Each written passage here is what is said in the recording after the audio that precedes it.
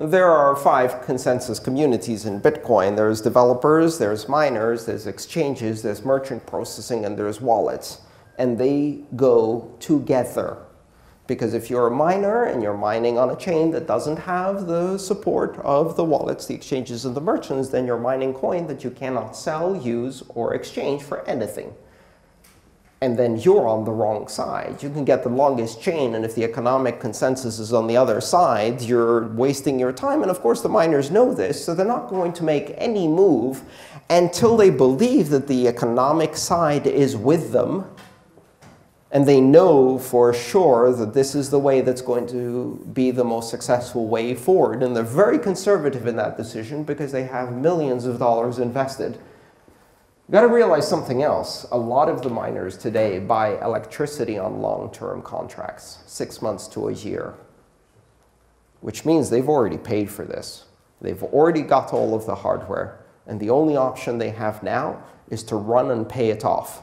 They cannot turn off this hardware. So they will continue no matter what the difficulty, what the price, or which side of the fork they're on. They are not stopping to mine.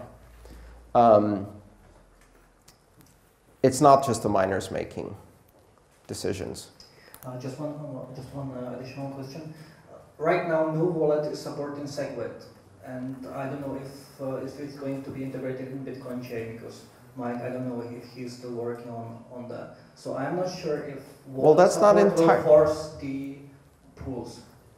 That's not entirely true. One wallet supports SegWit, and that's the core fork by Peter Woolley that runs SegNet, and that supports SegWit and works and is being tested now for more than 4 months, I believe. SegNet, the production level segregated witness test network, has been working and doing transactions for 4 months with a wallet that obviously is producing SegWit transactions. But the standard is not finalized yet. And therefore, without a finalized standard, you can't go ahead as a wallet developer. I can guarantee you all of the developers are writing test code right now, all the serious ones, the ones that still want to be around, are trying to implement prototypes of SegNet and SegWit.